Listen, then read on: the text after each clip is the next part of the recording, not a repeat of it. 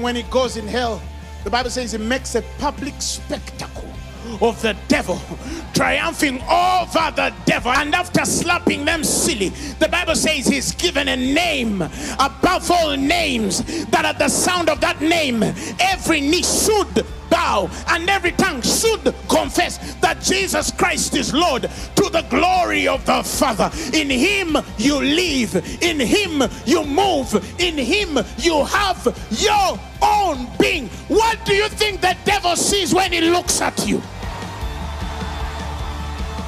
When Paul saw that life, he says, thanks be to God who always causes us to triumph, and he maketh manifest the savour of his knowledge by us in every place. We are of the winning team. We are of the victorious team.